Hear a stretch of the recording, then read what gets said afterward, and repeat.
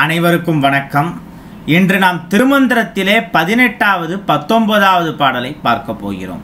முதலில் 18வது பாடல். அதிபதி செய்து அழகை வேந்தனை நிதிபதி செய்த நிறைத்தவம் நோக்கி அதிபதி ஆதரித்து ஆக்கமது ஆக்கின் இதுபதி கொள் என்ற எம்பெருமானே.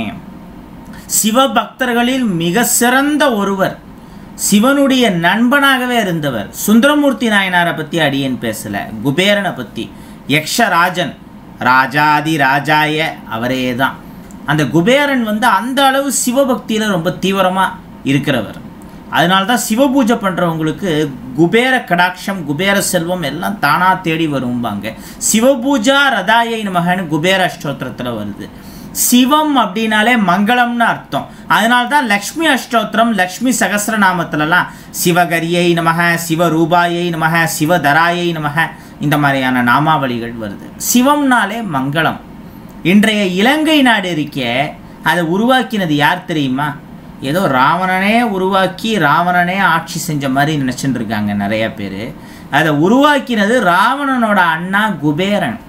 ராவணன் தன்னுடைய தவ வலிமையால், தோல் வலிமையால் குபேரனை ஜெயிச்சு, அண்ணனை விட பவர்ஃபுல் தம்பி, தவத்திலையும் சரி பலத்திலையும் சரி, குபேரனை தோக்கடிச்சு அடித்து அந்த நாட்டை விட்டே ராவணன் விரட்டினான். தன்னோட அண்ணான்னு கூட பார்க்கல.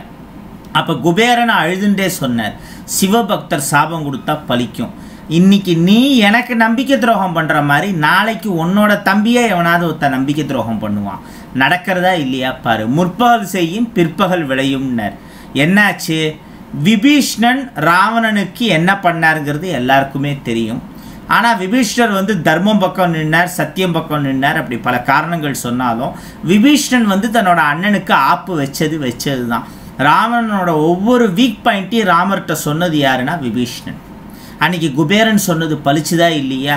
அந்த இலங்கைங்கிற தேசமே குபேரன் உருவாக்கினது, அழகாபுரி அப்படின்னு பேர். அந்த குபேரனும் சிவனை குறித்து கடுமையாக தவம் பண்ணி அந்த தவத்தின் பலனாக அவருக்கு அவ்வளவு செல்வம் வசதி எல்லாம் கிடைச்சிது. ராவணன் அந்த இலங்கை தேசத்தை குபேரன்கிட்டேருந்து பறித்தாலும் குபேரன்கிட்ட இருக்கிற சங்கநிதி, பத்மநிதி மாதிரியான விஷயங்களெல்லாம் ராவணனால் முழுமையாக பறிக்க முடியல. ஏன்னா சிவன் குபேரன் பக்கம் நின்னதுனால, சரி நமக்கு கிடைச்ச வரைக்கும் போகிறோம், இதுக்கு மேலேயும் நம்ம குபேரன்கிட்ட ரொம்ப ஓவராக சீனோன்னா சிவனோட கோபத்துக்கு ஆளாகும். அதனால் இந்த நாட்டை ஆட்டையாக போடுறதோட நிறுத்திப்போன்னு குபேரனுடைய அந்த இலங்கை தேசம், அப்புறம் குபேரனுடைய புஷ்பக விமானம், ராவணன் பயன்படுத்திய அந்த புஷ்பக விமானம் கூட அதை ஒரிஜினலாக கிரியேட் பண்ணது யாருன்னா, டிசைன் பண்ணது யாருன்னா குபேரன் தான். அந்த மாதிரி தன்னுடைய அண்ணாகிட்டேருந்து இரக்கமே இல்லாமல் பறித்து கொண்டவன் ராவணன். அதுக்கப்புறம் நடந்த விஷயம்லாம் உங்களுக்கே தெரியும். அந்த இலங்கை குபேரன் கைவிட்டு போனாலும் குபேரனிடம் இருந்த கோடான கோடி செல்வம் கையை விட்டு போல. அவர் இலங்கையிலிருந்து மறுபடியும் யக்ஷலோகத்திற்கே சென்றார், சென்று அங்கு ஆட்சி செய்தார் அப்படின்னு சொல்லப்படுறது. தன்னுடைய யக்ஷலோகத்தை விட இந்த பூலோகத்தில் உள்ள இலங்கைங்கிற அந்த பகுதியை தான் குபேரன் ரொம்ப நேசித்தார். குபேரன் பார்த்து உருவாக்கின நாடு அது. அதனால தான் இன்றைக்கும் அது அவ்வளவு அழகாக, அவ்வளவு செழிப்பாக இருக்குது. அது குபேர பூமி.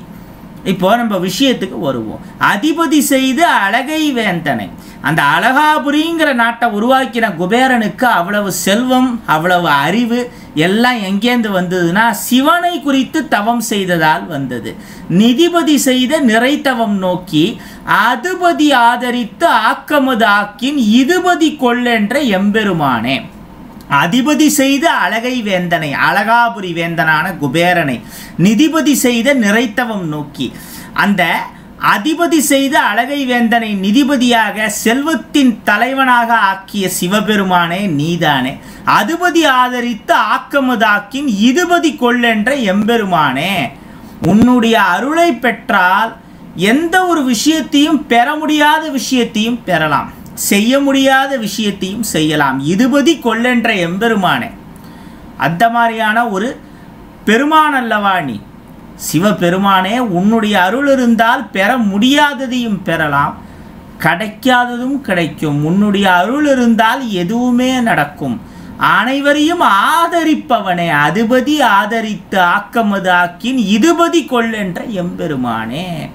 உன்னை வணங்குகிறேன், உன்னை வணங்குவதால் நற்கதி அடைவேன். அப்படின்னு திருமூலர் இங்கே வந்து குறிப்பிடுறார். திருமூலர் பொன்னையோ பொருளையோ விரும்பலை. அவர் முழுக்க முழுக்க ஆத்ம ஞானம் அதை நோக்கியே பயணித்தவர் வந்து திருமூலர். அவ்வளவு பெரிய செல்வசீமானான குபேரன் கூட துறவரம்னா என்னன்னு தெரிஞ்சுக்கணும்னு நினைச்சார். அவர் தான் பட்டினத்தார அவதாரம் பண்ணார். முதல் பாதி மிகப்பெரிய செல்வசீமானாகவும், ரெண்டாம் பாதியில் எல்லாத்தையும் துறந்து ஒரு பெரிய துறவியாகவும் வாழ்ந்தவர் வந்து குபேரன். இப்போ நம்ம 18வது பாடலை பார்த்தோம். அதிபதி செய்த அழகை வேந்தனை நிதிபதி செய்த நிறைத்தவம் நோக்கி அதுபதி ஆதரித்த ஆக்கமது ஆக்கின் இதுபதி கொள்ளென்ற எம்பெருமானே அப்படிங்கிற இந்த பாடலுடைய முக்கியமான அர்த்தம், அந்த அழகாபுரி வேந்தனான குபேரனை செல்வத்துக்கு அதிபதியாக சங்கநிதி பத்மநிதி முதலான நிதிகளுக்கு அதிபதியாக ஆக்கியவன் சிவபெருமான். அதிபதி ஆதரித்து ஆக்கமது ஆக்கின், அந்த சிவபெருமானுடைய அருள் பெற்றால் ஆக்கம் ஊக்கம் எல்லாமே நமக்கு தானா வரும். இதுபதி கொள்ளென்ற எம்பெருமானே. அத்தகைய அந்த இறைவனுடைய அருளை பெறுவதன் மூலமாக நாம் பல விஷயங்களை இந்த கொள்முதல் செய்தல் அப்படின்னு சொல்லுவாங்கல்ல, அந்த இதுதான். நம்ம சிவனுடைய அருளை கொள்முதல் செய்தால் அதன் மூலமாக வாழ்வில் மகத்தான பல விஷயங்கள் நடக்கும் அப்படிங்கிறது தான் இதுபதி கொள்ளென்ற எம்பெருமானே அப்படின்னு திருமூலர் இங்கே குறிப்பிடுறார். இப்போ நம்ம 19வது பாடலை பார்ப்போம். இதுபதி ஏலங் கமல் பொழில் ஏழும் முதுபதி செய்தவன் மூதறிவாளன் விதுபதி செய்தவன் மெய்த்தவம் நோக்கி அதுபதியாக அமருகின்றானே. இதுபதி ஏலங் கமல் பொழில் ஏழும் முதுபதி செய்தவன் மூதறிவாளன் விதுபதி செய்தவன் மெய்த்தவம் நோக்கி அதுபதியாக அமருகின்றானே. 7 உலகமும் சிவனுக்கு சொந்தம். இதுபதி ஏலங் கமல் பொழில் ஏழும், ஆனாலும் முதுபதி செய்தவன் மூதறிவாளன். 7 உலகமும் சிவனுக்கு சொந்தமானது என்றாலும் ஈசன் விரும்புவது முதுபதி. முதுமையான பதி எது? திருவண்ணாமலை தான். பீர்பால் சஹானிங்கிற ஒரு மிகப்பெரிய அறிஞர், குஜராத்தை சேர்ந்தவர். இந்த அகழ்வாராய்ச்சியில் வந்து பெரிய எக்ஸ்பர்ட். அவர் இந்த ஆர்கியாலஜி சம்மந்தமாலாம் எவ்வளவோ விஷயங்கள் பண்ணியிருக்கார். அவர் தான் முதல்ல அறிவியல் பூர்வமாக நிரூபித்தார். இந்த உலகத்தில் முதல்ல தோன்றின மலை திருவண்ணாமலை. 250 கோடி வருஷத்துக்கு முன்னால் அந்த மலை தோன்றியது. முதல்ல திருவண்ணாமலை தோன்றியது, அதுக்கப்புறமா திருப்பதி மாதிரியான மலைகள்லாம் தோன்றியது. ஆக திருவண்ணாமலைங்கிறது அவ்வளவு பழமையானது. இருக்கிற பதியிலேயே அதுதான் முதுபதி. இதுபதி ஏலங் கமல் பொழில் ஏழும் முதுபதி செய்தவன் மூதறிவாளன். அந்த முதுபதியான திருவண்ணாமலையை தான் மூதறிவாளன் மிகப்பெரிய அறிஞனான ஈசன் விரும்புகிறான். விதுபதி செய்தவன் மெய்த்தவம் நோக்கி அதுபதியாக அமருகின்றானே. இங்க விதுபதின்னு திருமூலர் குறிப்பிடுறது வந்து மதிக்கலை எனப்படும் யோக மார்க்கம். அந்த யோக மார்க்கத்தை விதுபதி செய்தவன் அப்படின்னு குறிப்பிடுறார். இப்போ பதஞ்சலி யோக சூத்திரம் நம்ம எல்லாருக்குமே தெரியும். இந்த பதஞ்சலி மகரிஷி யோக சூத்திரத்தை எப்படி பெற்றார்? சிவனை கடுமையாக தவம் செய்து சிவன் மூலமாக பெற்றார். ஆக அந்த யோகக்கலை முதல்ல யார்கிட்டேருந்து வந்தது? சிவபெருமான்கிட்டேருந்து வந்தது.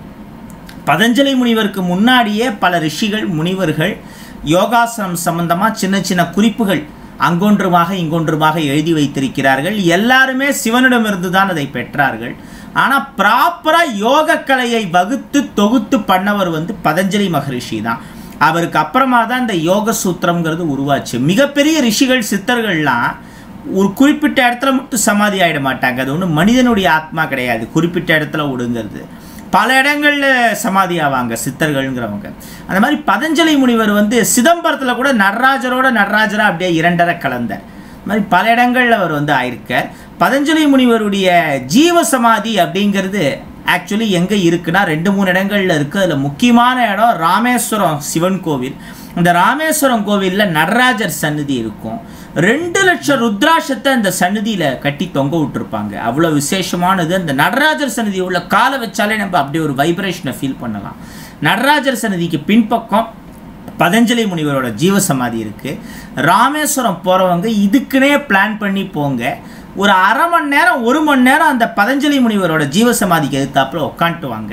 அப்படியே உங்கள் உடம்புல இருக்கிற ஒவ்வொரு அணுத்துகளும் டான்ஸ் ஆடுறது ஆனந்த தாண்டவம், அந்த காஸ்மிக் எனர்ஜியை நீங்கள் ஃபீல் பண்ணலாம்.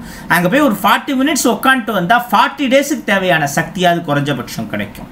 அந்த மாதிரி ஒரு பவர்ஃபுல்லான இடம் அது. அத்தகைய இந்த பதஞ்சலி மகரிஷி சிவனின் மூலமாக யோகாசனத்தை பெற்றார். அதான் விதுபதி செய்தவன், யோகக்கலையை முதலில் உருவாக்கியவன் அப்படின்னு இங்கே குறிப்பிடுறார். விதுபதி செய்தவன் மெய்த்தவம் நோக்கி அதிபதியாக அமருகின்றானே. அத்தகைய அந்த பேரறிவாளன் யோகக்கலை உருவாவதற்கு காரணமானவன்.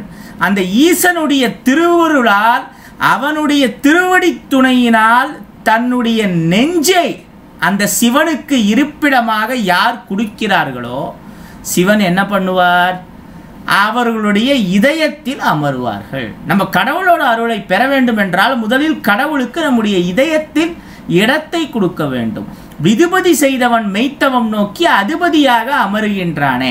அத்தகைய ஈசனுக்கு உள்ளத்தில் யார் இடம் கொடுக்க தயாராக இருக்கிறார்களோ, அவர்கள் உண்மையான அன்பு பக்தியோடு இருக்கிறார்களோ, அத்தகைய அடியார்களுடைய மனதிலே சிவன் விரும்பி அமர்வார். அமர்ந்து பல்வேறு நலன்களை நமக்காக செய்வார். நம்ம இறுதி வரை ஈசன் வழி நடத்துவார் அப்படிங்கிறத இங்கே திருமூல சித்தர் குறிப்பிடுறார். இன்னைக்கு இந்த 18, 19ங்கிற 2 பாடல்களை நம்ம பார்த்தோம். இன்னொரு தடவை இந்த 2 பாடல்களையும் பார்ப்போம்.